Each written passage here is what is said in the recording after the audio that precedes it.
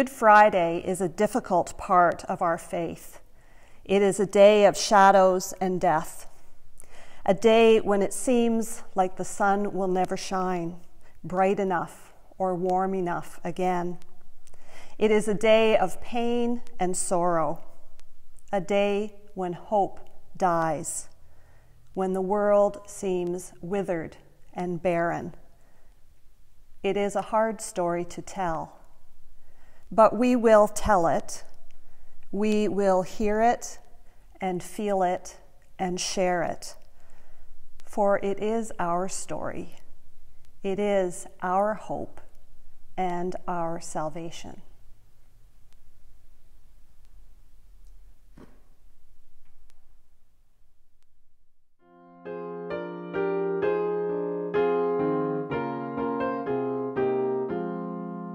Jesus Christ is waiting, waiting in the streets.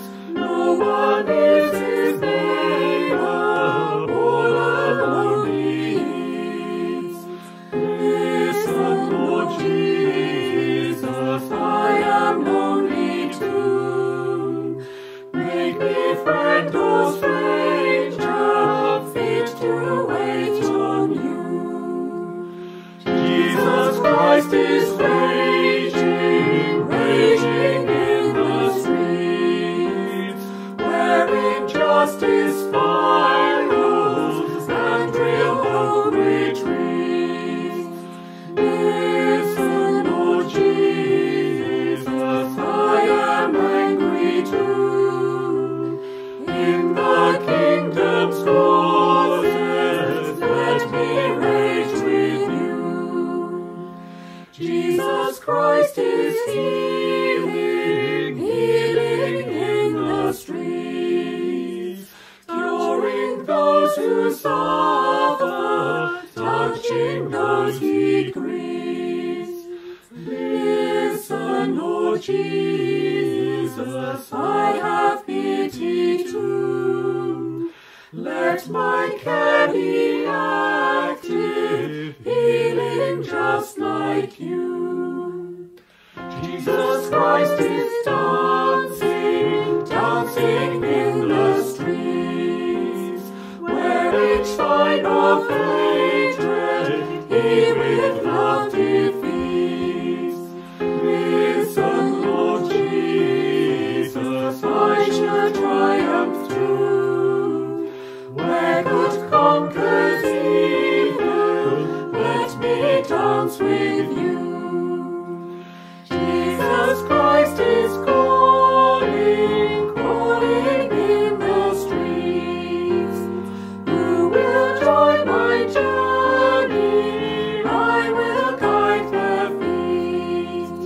Listen, Lord Jesus, let my fears be through. Walk one step before me, I will follow you.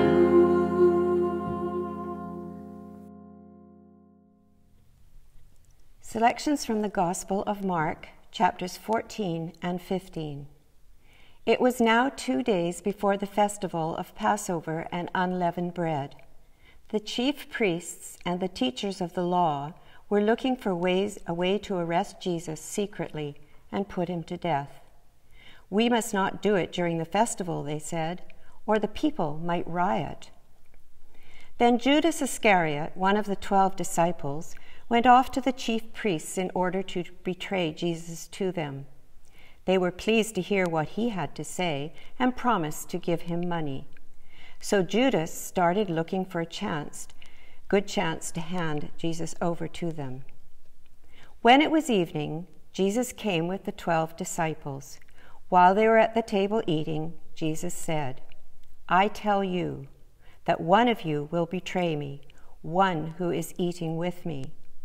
The disciples were upset and began to ask him, one after the other, Surely you don't mean me, do you? Jesus answered, It will be one of you 12, one who dips his bread in the dish with me. Jesus said to them, All of you will run away and leave me, for the scripture says, God will kill the shepherd, and the sheep will be scattered. But after I am raised to life, I will go to Galilee ahead of you." Peter answered, "I will never leave you, even though all the rest do."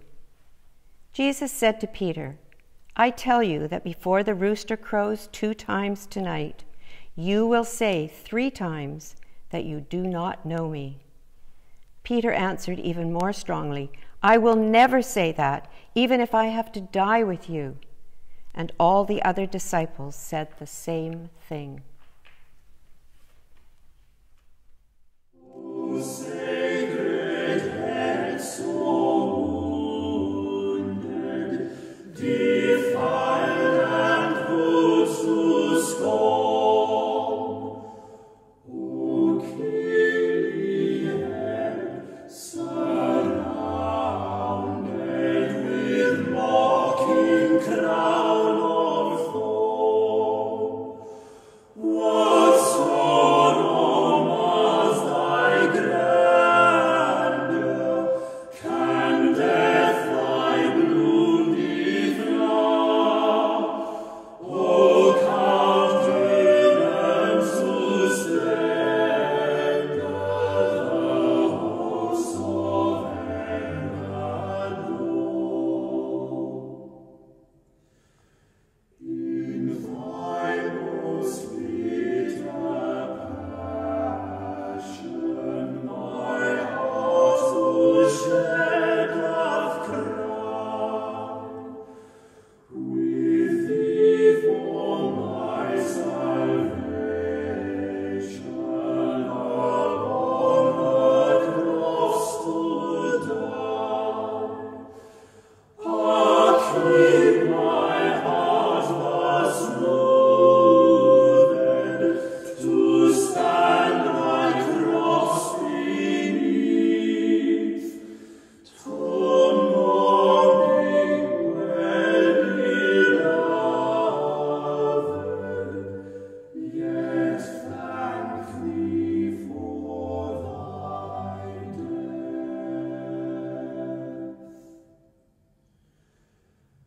My days are few, O fail not with thine immortal power, to hold me that I quail not in death's most fearful hour, that I may fight defended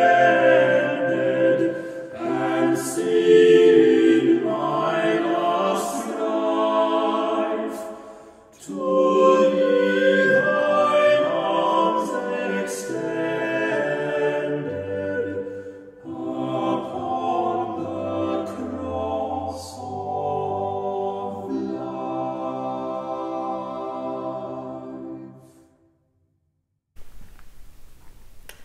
O God, how have we wounded you?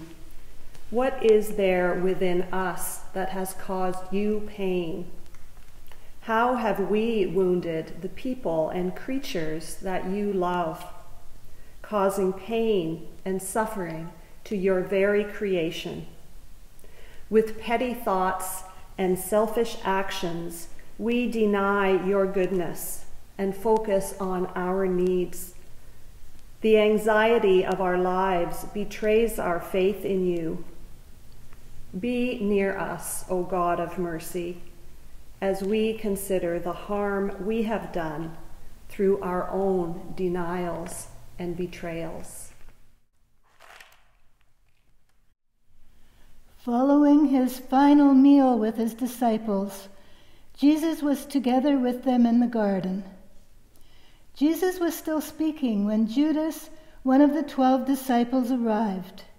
With him was a crowd armed with swords and clubs and sent by the chief priests, the teachers of the law, and the elders. The traitor had given the crowd a signal. "The man I kiss is the one you want. Arrest him and take him away under guard." As soon as Judas arrived, he went up to Jesus and said, "Teacher," and kissed him. So they arrested Jesus and held him tight. Then Jesus was taken to the high priest's house, where all the chief priests, the elders, and the teachers of the law were gathering.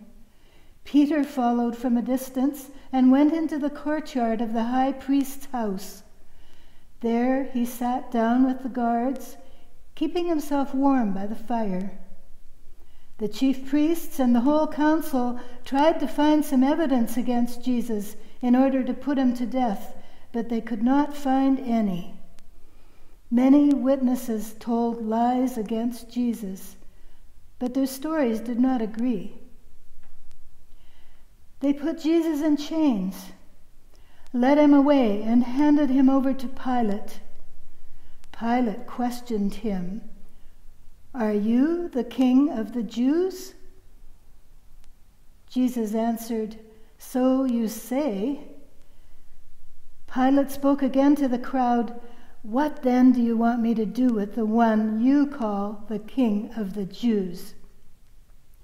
They shouted back, "Crucify him!" "But what crime has he committed?" Pilate asked. They shouted all the louder, "Crucify him!" Pilate wanted to please the crowd, so he set Barabbas free for them. Then he had Jesus whipped and handed him over to be crucified.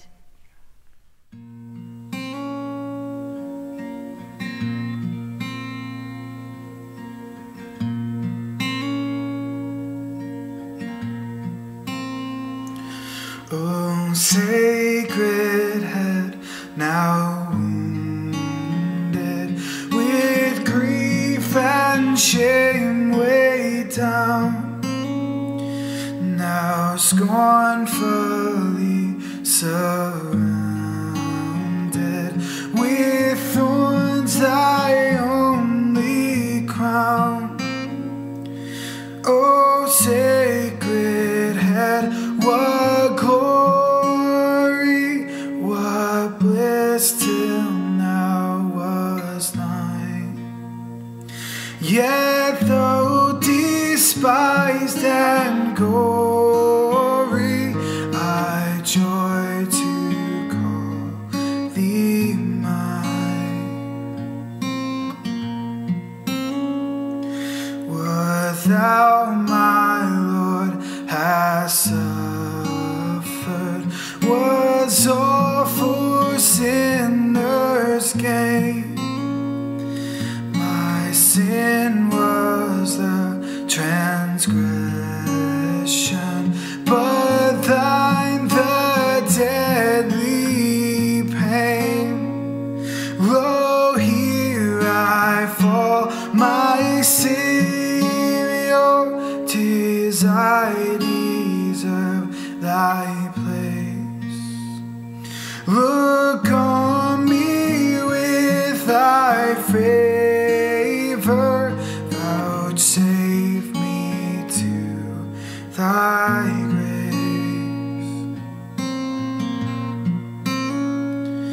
The joy can ne'er be spoken, above all joys beside, when in thy body broken I thus with safety hide. O Lord of life, desiring thy glory now to see, beside thy cross expiring, I breathe my soul to thee. I breathe my soul to thee.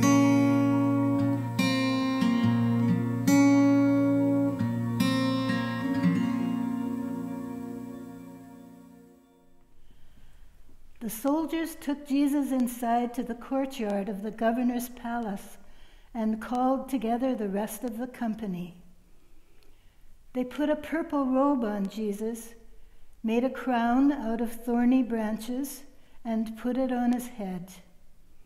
Then they began to salute him. "Long live the King of the Jews!"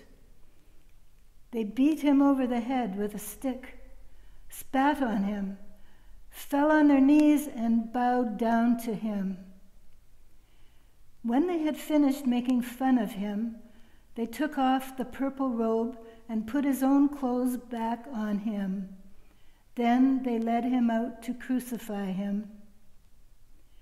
On the way, they met a man called Simon, who was coming into the city from the country, and the soldiers forced him to carry Jesus' cross.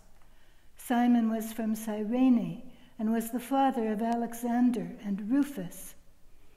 They took Jesus to a place called Golgotha, which means the place of the skull. There they tried to give him wine mixed with a drug called myrrh, but Jesus would not drink it. Then they crucified him and divided his clothes among themselves, throwing dice to see who would get which piece of clothing. It was 9:00 in the morning when they crucified him. The notice of the accusation against him said, "The King of the Jews." They also crucified 2 bandits with Jesus, one on his right and the other on his left.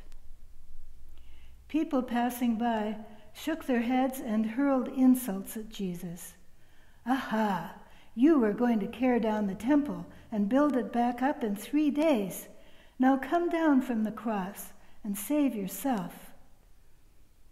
In the same way, the chief priests and the teachers of the law made fun of Jesus, saying to one another, "He saved others, but he cannot save himself. Let us see the Messiah, the King of Israel, come down from the cross now, and we will believe in him." And the 2 who were crucified with Jesus insulted him also. At noon, the whole country was covered with darkness, which lasted for 3 hours. At 3:00, Jesus cried out with a loud voice, a loud shout, "Eloi, Eloi, lama sabachthani," which means, my God, why did you abandon me?"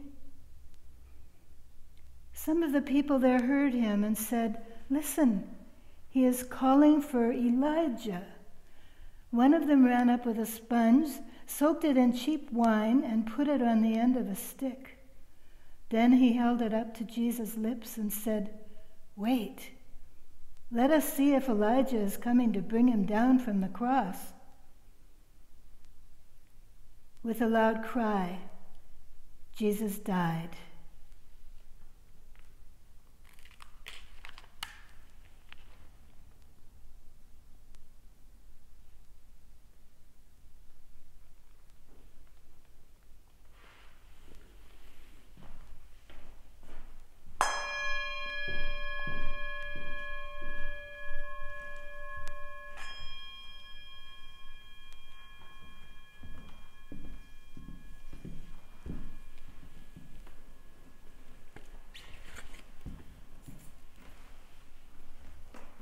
The curtain hanging in the temple was torn in 2 from top to bottom. The army officer who was standing there in front of the cross saw how Jesus had died. "This man was really the Son of God," he said.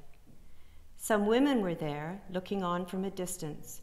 Among them were Mary Magdalene, Mary, the mother of the younger James, and of Joseph, and Salome. They had followed Jesus while he was in Galilee and had helped him. Many other women who had come to Jerusalem with him were there also. It was toward evening when Joseph of Arimathea arrived. He was a respected member of the council who was waiting for the coming of the kingdom of God. It was preparation day, that is, the day before the Sabbath. So Joseph went boldly into the presence of Pilate and asked him for the body of Jesus. Pilate was surprised to hear that Jesus was already dead. He called the army officer and asked him if Jesus had been dead a long time. After hearing the officer's report, Pilate told Joseph that he could have the body. Joseph bought a linen sheet, took the body down, wrapped it in the sheet, and placed it in a tomb which had been dug out of solid rock. Then he rolled a large stone across the entrance to the tomb. Mary Magdalene and Mary, the mother of Joseph, were watching and saw where the body of Jesus was placed.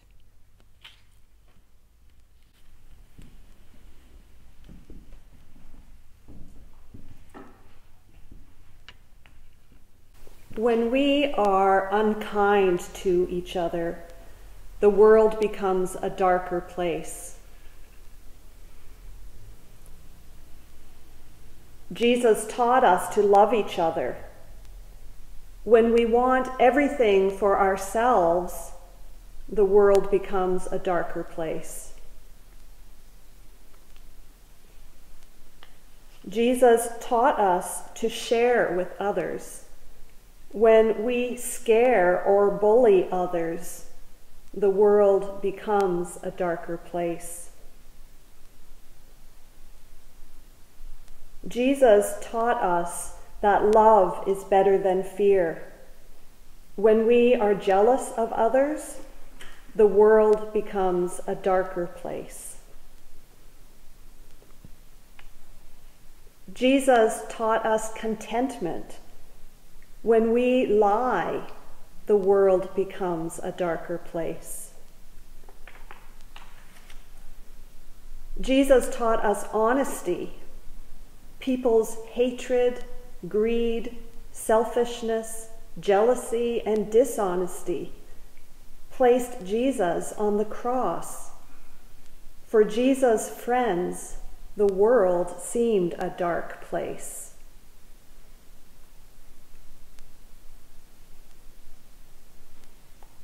In the darkness, Jesus said, "O God, forgive them, for they don't know what they are doing."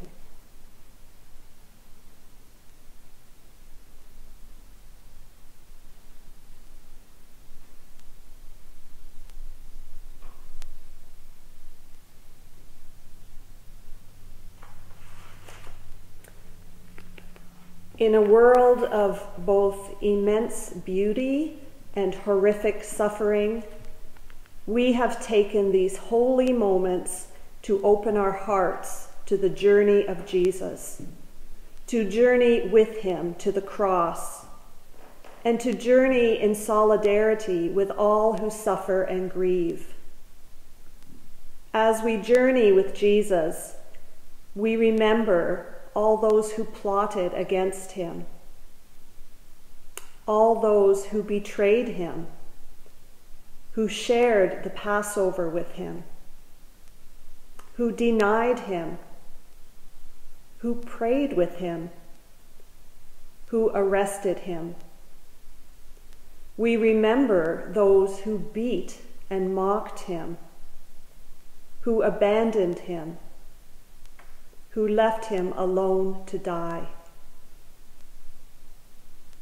As we go into the growing shadows of this evening, into the silent unknowing of Holy Saturday, may we carry in our hearts the crucified Christ, along with all those places and peoples that continue to be crucified, shattered, or destroyed today. May our hearts open tenderly, like a waiting womb or a tender tomb, and in the sheltered silence, may we cradle all that is wounded and all that is broken, all that is touched by evil and violence, until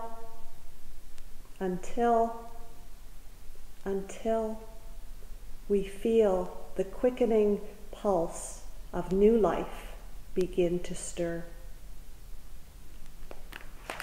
for God is not done with us yet. Are you there?